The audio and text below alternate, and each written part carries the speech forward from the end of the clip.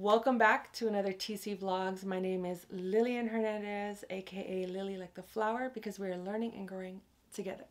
So in this vlog, as you see from the title, we're tapping into more so of a check-in with our mental health, our emotions, our feelings, because running a business, especially when you're running a business solo, is almost close to climbing Mount Everest at times. Have I ever climbed Mount Everest or hiked Mount Everest? No, but I've seen videos and it looks pretty intense. Now, maybe I'm exaggerating a little bit, but with this series, I'm inviting you all into my process, things I've learned, things I've failed at, my consistencies and lack of consistencies, inconsistencies, my boundaries, my mission, all of those things. So the reason for this check-in is simply because it's been about, 6 weeks already of me posting consistently here on YouTube as well as with my podcast. And I'm not giving you guys the same content either. I'm giving you a brand new, whole new topic on the podcast, and then a whole new topic more so based on my journey in real estate and business and being in my 40s, and doing so, everyone says consistency is key, but a part of that journey with consistency and building your courage is, yes, doing the work and not procrastinating, not reinforcing bad habits that prevented me from getting here, but it's also knowing that, is this still okay? How do I feel? Where am I doing well? And let me celebrate that. Where am I lacking? Where am I failing? Let me check in with myself in those areas. And at the start of this series, this vlog series, I made a playlist. So if you want to go watch it, please go watch the previous videos before this. And if you haven't already, hit that subscribe button. I truly appreciate it. We're almost at 1,200 subscribers at the making of this video. So join the squad. I appreciate you all. So at the start of this series, I said, you know what? It's going to be a 10-week series where I invite you into my life as a business owner. Having turned 40, I was like, you know what? This is it. This is my starting over season, my fresh start that I've been craving and needing, and everything that I've done in the past to put in the work, to do the work, to get to know myself, to get to know my business, to get to know my next steps, to get familiar, to get out of my comfort zone. It's go time. It's like I've been conditioning. I went through preseason and now it's the regular season. It's go time. And now I'm working my way up to make the playoffs, to make the championship, to eventually make the Olympics, to be the greatest of them all, whatever that is, whatever that means to me.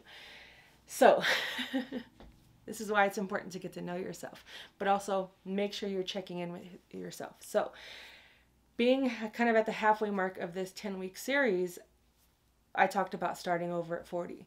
I talked about how I audited my entire life. That was probably one of my most light bulb, mind-blowing experiences I've had in a while, because we get caught up in the monotony of the day. We get caught up in our own routines and expected and unexpected life occurrences, but we don't ever really take the time to be solo, to be still, to check in with ourselves for at least an hour a night, tapping into, how is my mental health? How is my physical health? How are my finances? How is my spiritual health, relationship? How do I still like these clothes? Do I need to add curtains in here? Do I need to get rid of things, add things, and just seeing what's bringing value into my life, what's not, and really sitting down with, taking the time to do that from that moment on. Because the weekend before that, I found myself getting caught up in my emotions. So go back and watch that vlog. But after that, we talked about my game plan, what I'm struggling with, and here we are now, discussing just the emotional aspects of running a business, checking in, and how that's important. So, even prior to doing my self audit, I noticed that I was going through an emotion. I wanted to give up. I felt myself giving up. I kind of did give up. And then something in me was like, don't do that. Do not give up. And I know when I have those major, like, don't give up moments, that my life is going to accelerate. Things are going to change. Things are not going to look the same as they did just 24 hours ago. And that's exactly what happened. So I've been on this journey of being more consistent, doing the things that I said I was going to do a year ago, 2 years ago, 5 years ago. And I'm producing the content that I've been wanting to produce here, as well as on my second channel that I have, documenting my personal journey and building a coaching business, establishing what that looks like, whether it's solo or in a group environment, deciding, hey, what are my next moves going to be, not just for this moment of being in survival mode, not just in this moment of having a lack mentality, a scarcity mindset, not in this moment of I don't have enough, I feel inadequate, I feel like giving up. Take some time to stop, like we are right now. This is simply just a check-in. Ask yourself, how are you doing? After reviewing and doing your audits and starting to implement new changes into your day-to-day routine, or even the way you speak to yourself, that's always important as well, because it starts with you. And that's what I had to learn, is I was allowing certain emotions. I was allowing myself to dwell in certain emotions. I was taking things personally, dwelling and just suffering in silence for no reason, for nothing. Waiting for someone to pull me out of my own despair, waiting for someone to notice I'm a sad gal right now. And that's just not how life works. I just wanted to come in here and make sure that we're all doing okay. This was a quick check-in. For me personally, overall, I would rate where I'm at today at a solid 8. I teeter between a 7 and an 8. Have I had 10 out of 10 moments?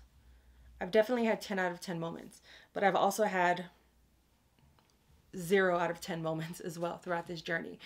And having the tools in place, with my imaginary toolbox. If you've had a one-on-one with me, we've talked about our imaginary toolboxes and digging into those resources and getting back into even praying more and spending time with God and renewing my faith.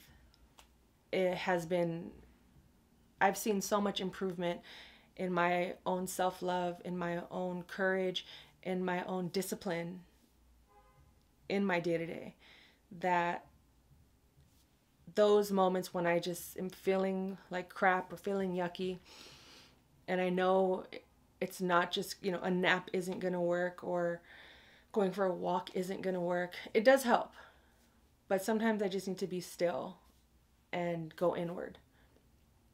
And that has worked best for me. So I feel like I've been able to maintain a solid 7 and 8 over the last few months. And the moments, and when I say 7 and 8, I mean like the majority of my days and time have been up, right? Mentally, emotionally. And my relationship with money has been just like this. It's been like this. So you're not alone if you're feeling like this. Of course, we want it to do this. We want it to go up. But it has been more like choom, choom.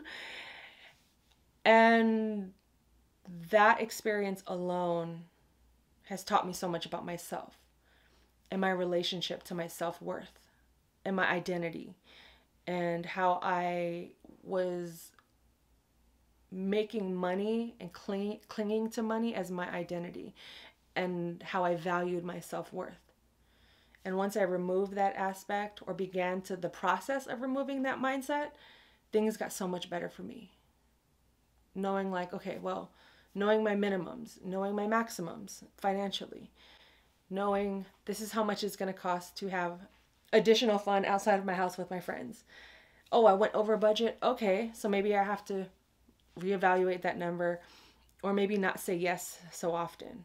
Or when I do, I need to communicate to the people I'm out with and say, hey, I'm on a budget this week. I'm either not going to drink, or I won't be able to treat as much as I used to, as much as I usually do, or perhaps we can reschedule. You know, it goes both ways. And that's something I also had to learn, is I was taking it personally when I couldn't afford to do something, but then I would go out and do it anyway, and then I would resent everyone because I didn't have a good time.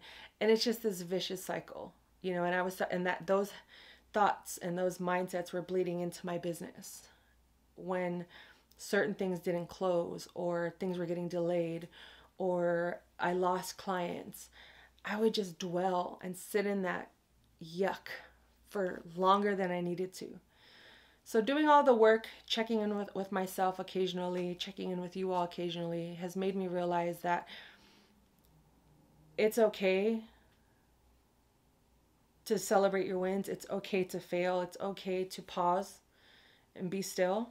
All of it is okay, as long as I'm progressing and knowing where I need to go and doing the work that I need to do to get there. Then I'm fine. So with that said, I hope you are doing well. This was a quick check-in. Life is not going to be perfect, but it is going to be amazing. So like I always say, care for yourself, care for your wealth. Your time is worth it. Let's coordinate.